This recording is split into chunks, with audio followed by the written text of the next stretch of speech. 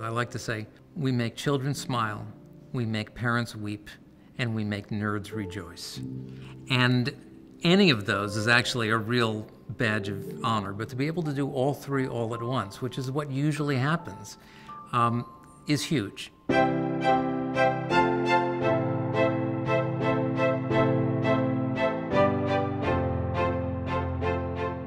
The whole e-NABLE thing was a let's just see what happens, and open source turned out to be the easiest way to do that. When I first walked into this lab and saw a young man named Derek receiving an arm that was made with a 3D printer, I was just blown away. I couldn't really believe it at all. So I'm looking down at this and I'm not seeing a hand and some weird plastic thing. I'm seeing two hands. He says, so I was born without self-consciousness with a hand like this, and my dad and I designed this thing, and we use a 3D printer, and he goes bump, bump, and everyone leaps to their feet and they give him a standing ovation.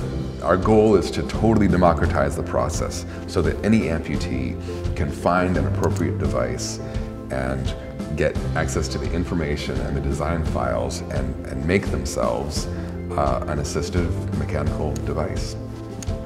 Our mission here is to make these designs available to anyone, anywhere, to provide access, not to protect treasure. I can't imagine new designs being developed and delivered to the marketplace in a matter of weeks or months, doing it the old way.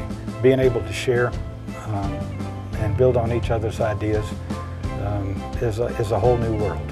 What we're trying to do is we're trying to almost like fast pace what you would originally do with research and development. So you have one idea here, and you have another idea here, and you have someone who can help you make that idea either happen or even better. One set of designs all came together with a project where we built an arm for a child in Mexico, starting from his existing prosthesis that was given to us in September. We'd incorporated all the best things that we'd been designing for the past 2 months, and they got there to him just in time for Christmas.